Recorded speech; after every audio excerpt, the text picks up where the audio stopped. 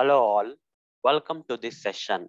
In this session, I am going to answer software testing interview question 326. That is, what is basis path testing? Let me answer. So what is basis path testing? Testing performed to derive the test cases by going through the flows and logical paths in the source code of the application is known as basis path testing.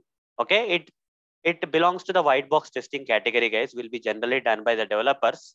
Here, the purpose is to create or design the test cases by going through the flows, that is decisions and logical paths in the source code of the application. I'll give an example so that these two lines will be clear for you and you will understand what is basis path testing also. Okay, fine. So here is the example, guys. Okay, here is some example method.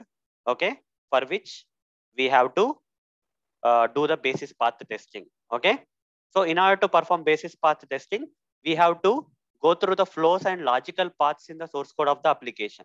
Okay, in order to go through the flows and logical paths in this application, we have to create a graph. Okay, we have to create a graph for this. So how to create a graph for this? So I'll do something like this. Okay, I'll just create a circle. I'll say start. This is start. Okay, start. I'll just number it as 1 and it starts here.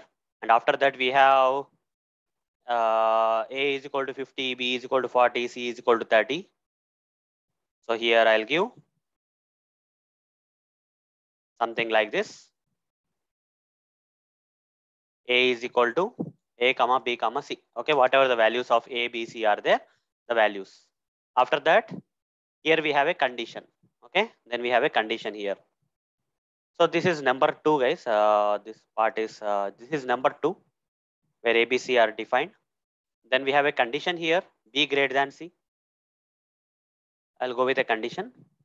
Okay, there came a condition. I'll just name this condition as 3. Okay, some B greater than C is a condition here. So based on this condition, either the direction will go this side or this side, right? Based on the condition, either the situation may go to this if block, or if not this condition, then else block. Two things. So two things will come, two sections will come here. So they are 4 and 5. Here decision making or logical flow will change based on this number 3, guys. Okay, so that's what is very important. 4, 5, and again after 4, 5 they will meet at some point. Okay, they will meet at some point, and finally the value of A will be printed. Okay, the value of A will be printed. Let's assume this is also another circle with the number 6. This is a 6 number, and finally 7 where A will be printed. 7, guys, where A will be printed, and finally the end of the program, that is 8. Okay, this is 8. This is something 8, and this is the end of the program. Okay, so this is how it looks like. But like how to generate the, by creating this graph for this particular program code. Okay, how to perform basis path testing, where in order to perform testing, as part of this testing, we have to derive the test cases or create the test case or design the test cases by going through the different flows and logical paths in the source code of the software. Okay, different flows. Here, one of the flow may be 1, 2, 1, 2, 1, comma 2. This is one path.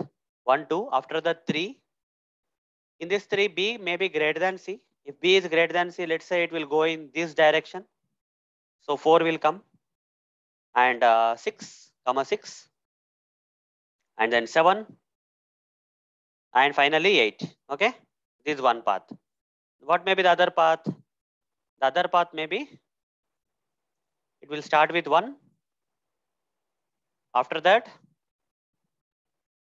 2, then 3, the condition may be false, then 4.